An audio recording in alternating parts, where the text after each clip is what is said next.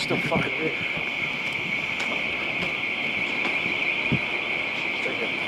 There's a cot right at the window here. Quiet, quiet. This is covered.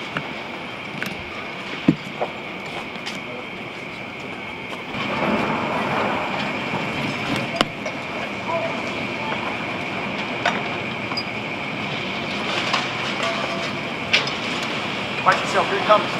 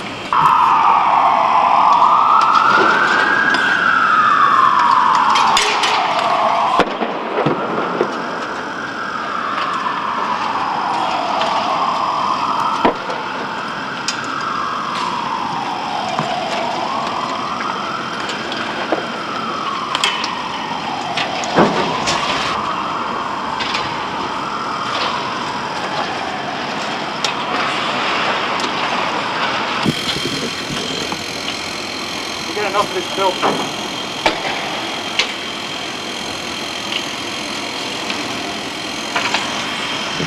I get enough of it.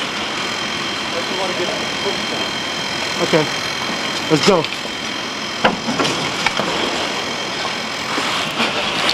No. Go low to the corner. Follow me.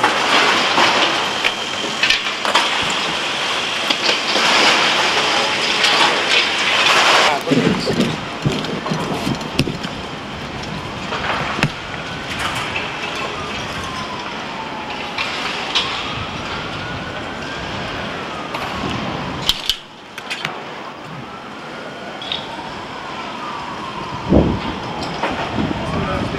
Go, let's go.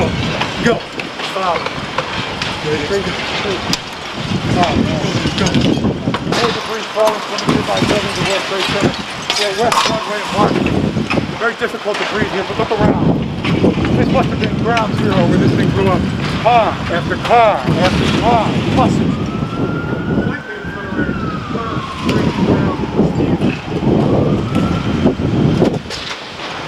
Behind me. That gaping hole, that's where one of the two towers stood. It's not there. The fire investigation building. It's a surreal environment. It's almost impossible to describe. Again, except to make a war correlation.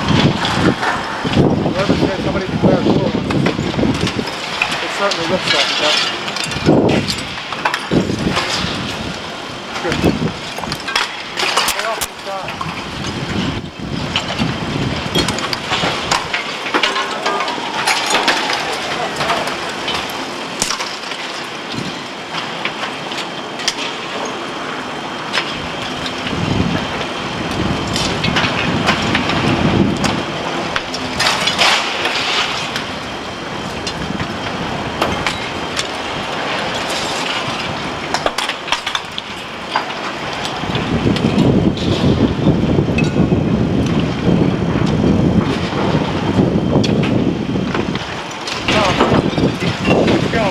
Let's go.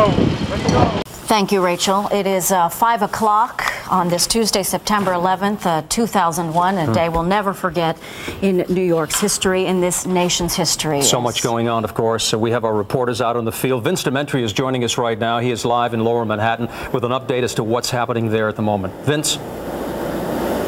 I can tell you I've just been a place that I have been to that, frankly, no firefighters want to go to. Behind me, you see burning 7 World Trade Center. I didn't know it at the beginning, at the tape you're about to see. I didn't know it was a 7 World Trade Center, but I know it now coming back. A 4-block radius has been cordoned off because fire officials expect that building to collapse.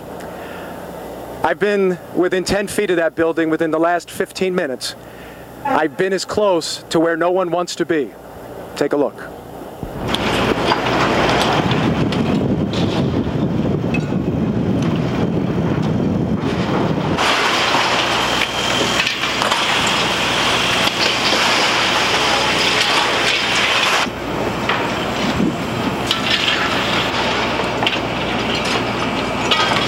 When you first saw it and walked up to it, you heard it as you were racing to it, but to see it's another thing. What's the first thing that went through your head just after initially seeing it? I just wanted to cry, to be honest with you.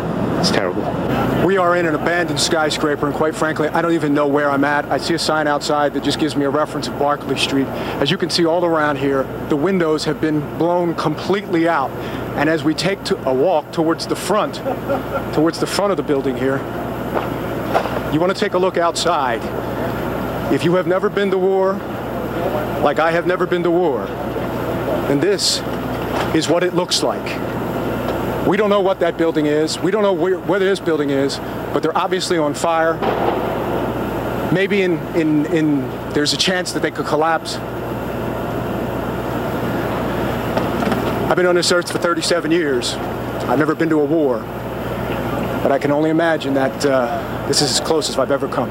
It's an unbelievable sight. I've never seen something like this. And I'm 20 years on this job. This is the worst I've ever seen it before. It's unbelievable, the devastation. We got burnt cars. We have the top of the World Trade Center topple onto the street. We have we don't know how many people are missing right now. We don't have that number yet, but I'm sure that there is. I've heard reports that there are just bodies littering the street. Well, there's reports of people trapped inside the building, but we haven't gone. We can't go in yet until the fire's under control.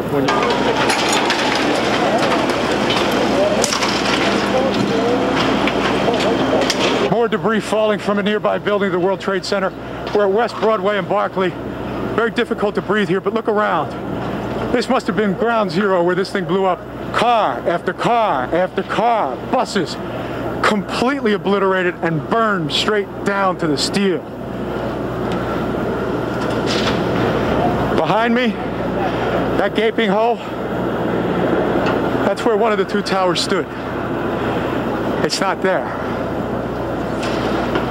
And as you can see above me, the fire in this adjacent building just continues to rage. It's a surreal environment. It's almost impossible to describe, again, except to make a war correlation. Whoever said somebody declared war on us, it certainly looks like it, doesn't it? Well, we just, you know, again, you hate to make these war correlations, but my photographer and I, Terrence, you know, we just went from street to street, building to building, alley to alley, and we just weaved our way in. You know, when we got as far as we thought we could go, we talked it to each other, and of course safety was amongst our concern. And we just said, let's just keep going. Let's see how far we can get to this without endangering our own safety. And when you saw how close we got to what I now realize behind me, 7 World Trade on fire and expected to collapse, you know, what was really frightening is that when we were looking around, there was nobody there. It was us, and that was it.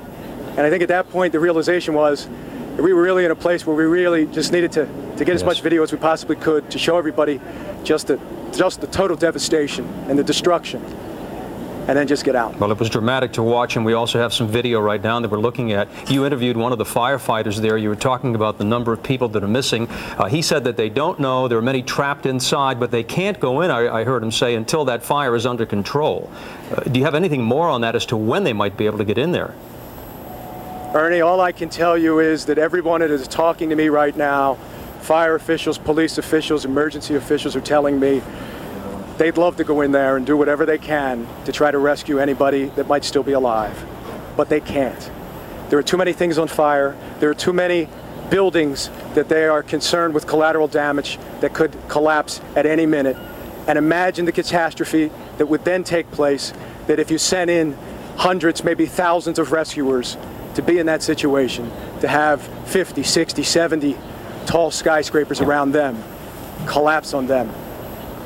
It's wrenching their hearts. This is what they get paid to do. But right now, nobody can go in. You just can't.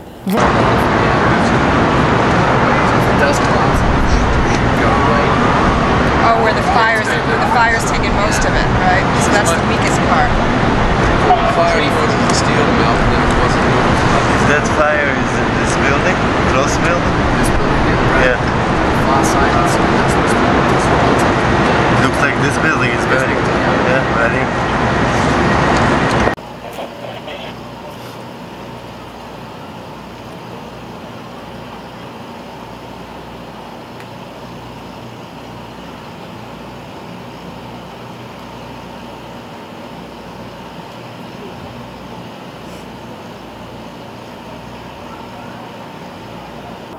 Your name, ma'am? Barbara Crowley, C-R-O-W-L-E-Y. NYU Medical Center. Okay, tell me what you know. All I know at this point is they're trying to establish an outdoor hospital facility like we've set up at Chelsea Piers, a triage unit, for the personnel that are attending to the scene, not to the injured in the scene. They can't get in to get any casualties out at this time. They don't know the extent of it at this point.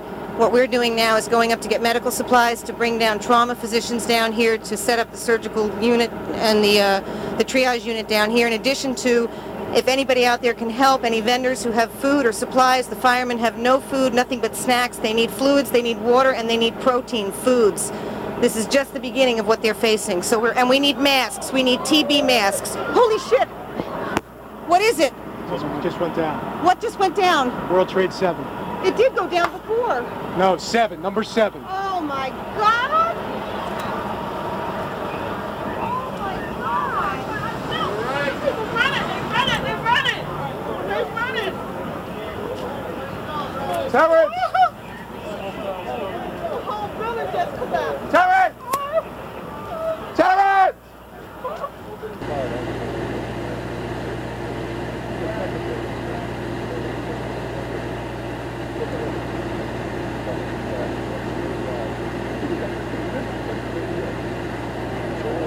Whoa, whoa, whoa, whoa!